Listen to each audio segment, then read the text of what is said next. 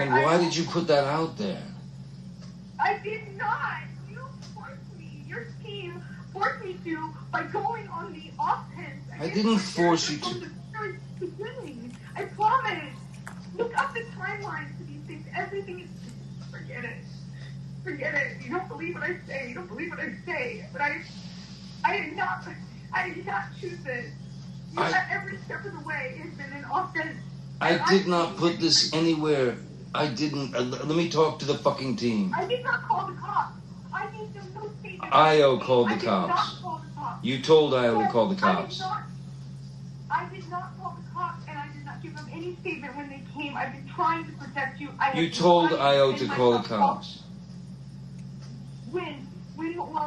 While it was happening? Yeah. Oh, I'm sorry, because the last time that it got crazy between us, I really did think I was going to lose my life, and I thought you would do it on accident. And I told you that. I said, oh my God, I thought the first time. Amber, I lost a fucking finger, man. Come on. I had a mineral can, a jar of can of mineral spirits thrown at my nose. You can please tell people that it was a fair fight and see what the jury and judge think. Tell the world, Johnny. Tell them, Johnny Depp.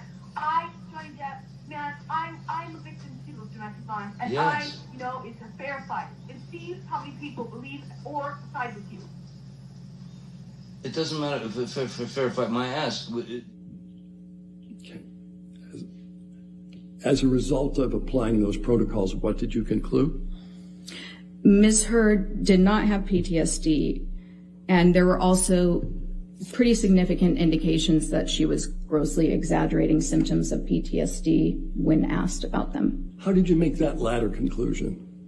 So one of the strengths of this test, as I mentioned, the important thing about any test used when you're doing an evaluation in forensics is to make sure that the person is responding accurately. And this test does that by not just asking people whether they have a symptom, but asking follow-up questions that draw out very detailed accounts of every single symptom of PTSD. And when you're really familiar with this disorder, which you need to be to administer this test, there are nuances in the way a person will describe their symptoms that have been shown repeatedly to indicate exaggeration or faking. There are also indications when somebody is clearly giving you a genuine response. Okay. What, if any, symptoms of PTSD did you observe in Ms. Heard? So there are 20 kind of core symptoms that somebody can manifest with PTSD. You don't have to have all of them. Ms. Heard initially said that she had, in the first question, you say, do you ever have this, before you get to the more nuanced follow-up questions. When I asked that first question on each item, she initially said, yes, I have that, to 19 of the 20 symptoms. That's not typical even of somebody with the most disabling form of PTSD. When we eventually sort of dialed it down, she had 3 remaining symptoms. And having symptoms of any disorder is common for all of us. Some of us struggle with sleep. Some of us get anxious. It could be several different disorders. It could just be that you have this struggle in your life. And Ms. Heard did not say, I feel vulnerable. She never really indicated a vulnerable feeling of her own. You'll see between emotions. So she would suddenly be one way, and then she would become very animated or very sad. And when people are displaying these emotions with this personality disorder, there's a sense of shallowness to it. People who are observing them will feel like it's almost play acting, and they might not be able to put their finger on it, but part of it is because of the rapidness with which the person can switch emotions, and also the lack of substance. They don't really refer to, I feel this way.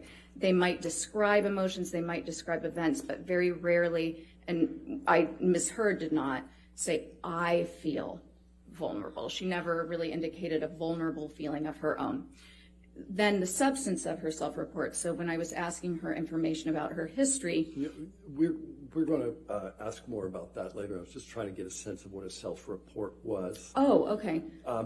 What psychological tests did you perform? Okay, so psychological tests, I'll just go in order. So first of all, I asked her a couple questions from something called the mini mental status exam. That's really just a fancy way of saying that I wanted to make sure that she was alert and oriented to, we call it person, place, and time.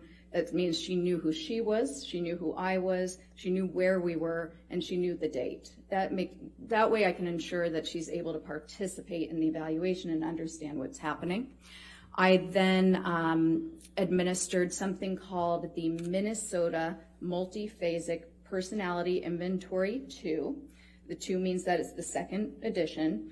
And this is something we call an objective measure. So it asks 567 questions, more statements, and the person either agrees or disagrees. Or characterologically conduct that suggests they may be an IPV perpetrator, correct? I have to ask that again because I stumbled. I can't do characterologically. That one's just a tough one for me. Okay. Dr. Curry, you're not board certified, correct? No, I'm not. Not in clinical psychology or in forensic psychology, correct? No, I'm a licensed clinical psychologist. But you're not board certified? No. Okay. And you also have only been practicing approximately 8 years, is that correct? That's not correct. How many years? I've been licensed for 10 years, and I've been practicing for about 15 years. Okay. Now, you went to Mr. Depp's home for dinner and drinks before you were hired as an expert in this case, correct? That's not quite right. I was interviewed at Mr. Depp's home by his legal team. Dinner was served. And don't you think that's a little odd that you're getting interviewed by Mr. Depp to decide whether you're going to testify adversely against Amber Heard? And he was serving dinner and drinks. He was not serving dinner and drinks. Well, it was at his house at his behest, correct? Yes, it was at his house. Okay. And at that time, you not only knew Johnny Depp, you'd seen a number of his TV and movie roles, and you believed he was a good actor, correct? Not correct. I did not know Johnny Depp. I had seen several of his movies. You knew who he was? Yes. Right. And you believed he was a good actor? Yes. Okay. And then you provided an expert designation in this case before ever seeing Amber or having an opportunity to review any documents or records. Isn't that correct? I did not provide an expert designation. That's an attorney thing. My opinions are contained in my report. Exhibits patterns of behavior that are consistent with co-occurring cluster B personality disorder traits, especially borderline personality disorder. Did I get that right? I'm reading that here. That is not my opinion. Okay. Well, but it's a current opinion, but this was not an opinion of mine then. I didn't have any opinions at that time. It says Dr. Curry will testify, correct? That's what it says, yes. Okay. And this is a signed pleading, correct? On behalf of Mr. Depp. I'm not sure I understand what that means. You don't understand what a signed pleading is? No. Okay. Do you understand that Mr. Depp's counsel prepared this and served it on Ms. Heard's counsel? I'm not an attorney. I don't understand necessarily all of these procedures. Okay. Now, would you agree that a disproportionate number of women are tagged with a diagnosis of borderline personality disorder? No, that's not quite right.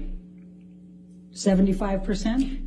The way you phrased it is not quite right. Tell me what's right. Okay. So there are more women who have been diagnosed with bipolar disorder than men. It's more prevalent in women. And trauma can cause borderline personality disorders, can't it? No. Never? Right now, we know that there are people who have borderline personality disorder who have sustained childhood trauma. There are also people who have borderline personality disorder who have had no childhood trauma. So like most personality disorders, and really like most mental health issues in general, there seems to be both a biological component. In this case, with borderline personality disorder, the research tends to support a genetic component and possibly a neurological component. And then there is also possibly an environmental component triggering those genetic markers. Now, you've never been asked to testify or serve as an expert with respect to whether someone has a bipolar disorder. Is that correct? A bipolar disorder? Yes. That's not correct. Okay.